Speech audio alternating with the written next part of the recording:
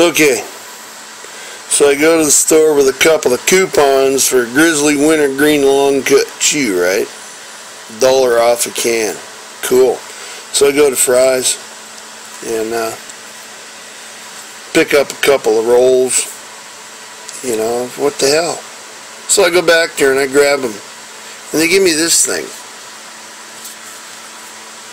Okay.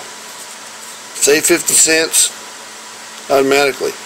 So it's already on sale for $2.19. Then you save 50 cents and then you got $1 off. So I'm like, wow, this is great. But you know what was really just weird? Is this. Look at this. Show you real quick. I get the damn thing open. Oh, here we go. That right there. See? The lid opens. It's like it opens up. See? It's like a lid, like a box lid, you know? Can you please explain to me what the point is? Why is there a lid on the bottom when there's a freaking hole in the top? Pull the freaking thing out. What's the point?